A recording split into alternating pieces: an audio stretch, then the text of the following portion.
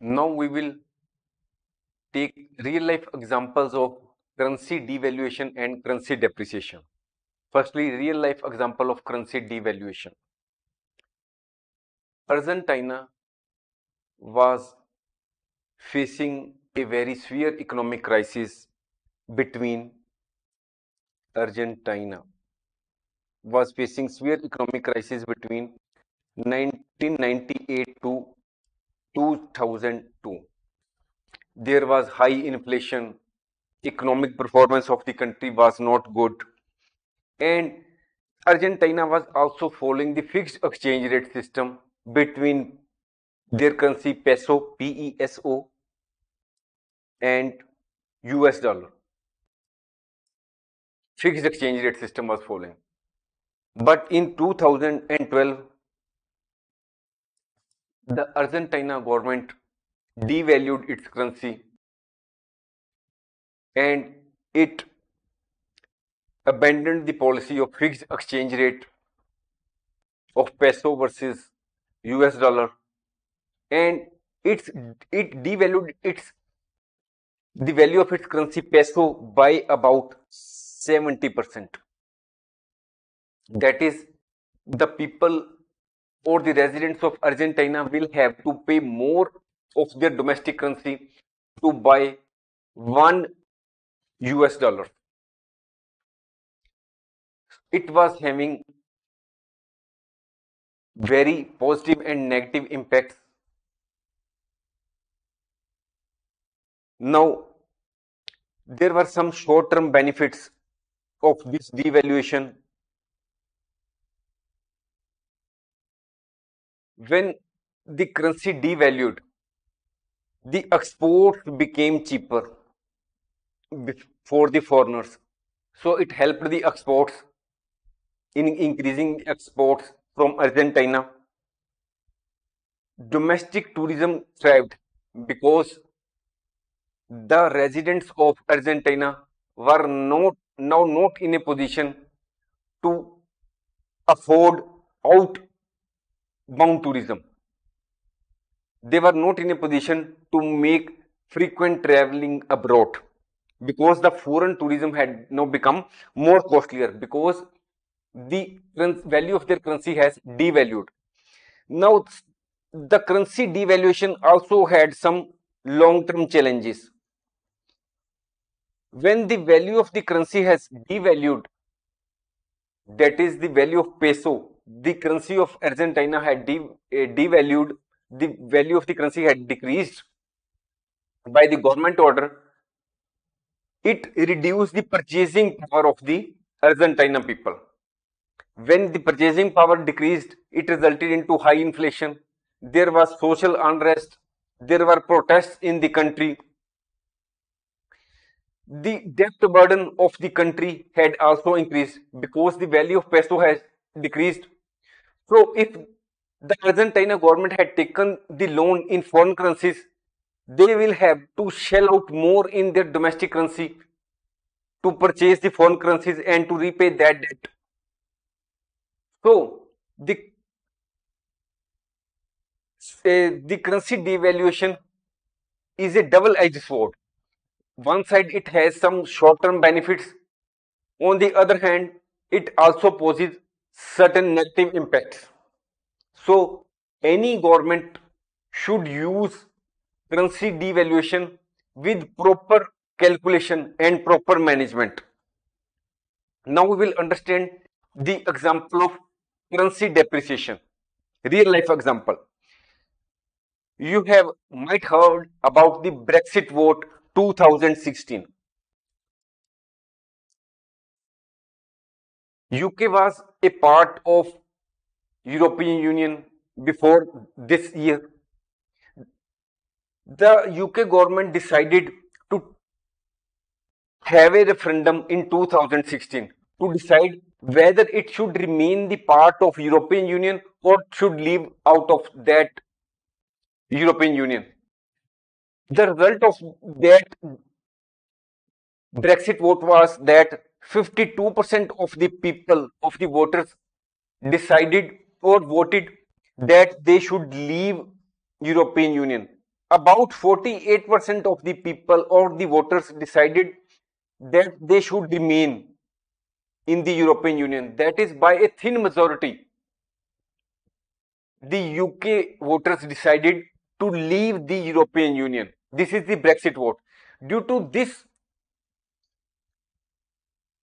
decision of the UK people that they should not remain in the European Union, they should not remain in the European Union, they should leave the European Union, the value of the British pound decreased.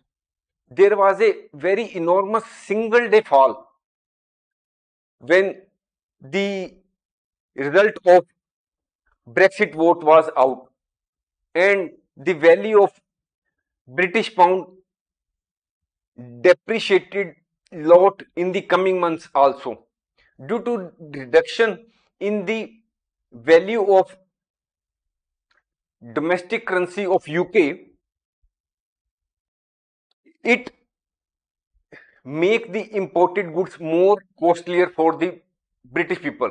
Why the currency depreciated?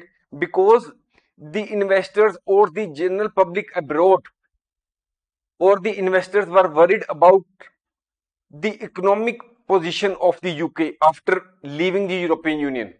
What will be the economic position of UK in future when it will not remain the part of European Union? Whether it will be in a position to manage the international trade effectively, whether the economic performance of UK will be proper, what will be its economic relationship with the rest of the world and particularly the European Union. So when the UK decided to remain out of European Union, the value of its currency depreciated, and the process of depreciation of the currency of British pound continued for many months, and it increased the import value, or it makes the import of goods costlier for the UK people. There were also some industries in UK which were heavily dependent on the imported raw material. So it also increased the expenses or the production costs of those industries and reduced their profitability. So you have learnt from these examples that the currency devaluation and currency depreciation has their own impacts on consumers or the businesses as a whole.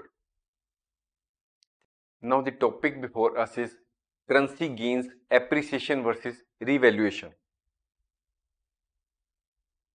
Now first is, what is currency appreciation?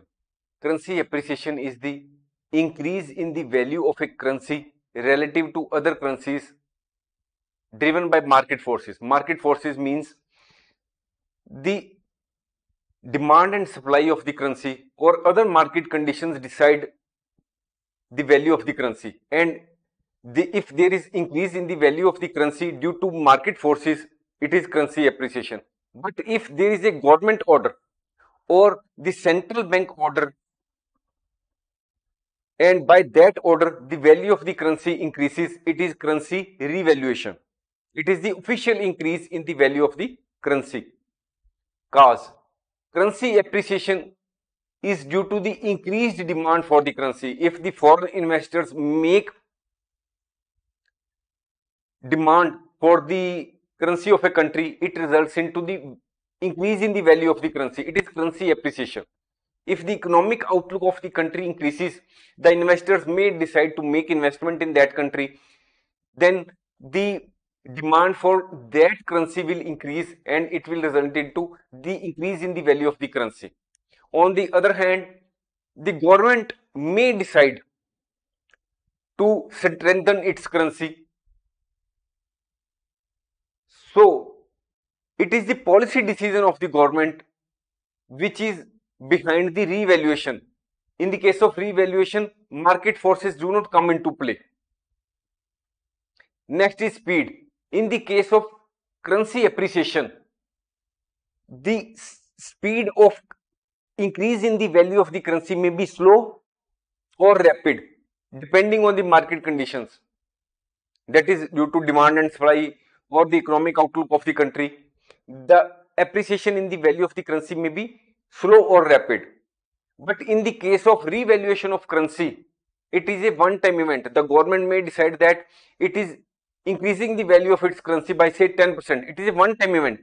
The government has decided today, and it will have immediate impact on the exchange rate, as has been decided by the government or the central bank of the country. Next is transparency. In the case of currency appreciation, market forces determine the exchange rate. That is, demand and supply determine mostly the exchange rate. So it is generally transparent. But in the case of revaluation of currency, the government or the central bank of the country publicly makes announcement about the exchange rate. Next is exchange rate system. Currency appreciation occurs in floating exchange rate system, and revaluation generally occurs in countries with fixed exchange rate system. That is, in those countries where the government is taking steps to maintain the fixed exchange rate between the currencies, between their domestic currency and the other currencies, then in those countries currency revaluation generally occurs. We have we are will be separately uploading the courses on the floating exchange rate, fixed exchange rate system in detail. You can also view the same. Next is control. In the case of currency appreciation, it is not directly controlled by government or the central bank of the country, because the market forces of demand and supply mostly decide the increase in the currency appreciation. How much increase should be there? It is decided by the market forces of demand and supply. But in the case of revaluation, the revaluation is controlled and implemented by government or central bank. That is, the central bank or the government makes announcement that this will be the revaluation of the currency. So it is controlled and implemented by the government and central bank. Thanks for watching. If you like our course, please spare some time to give a star rating to our course.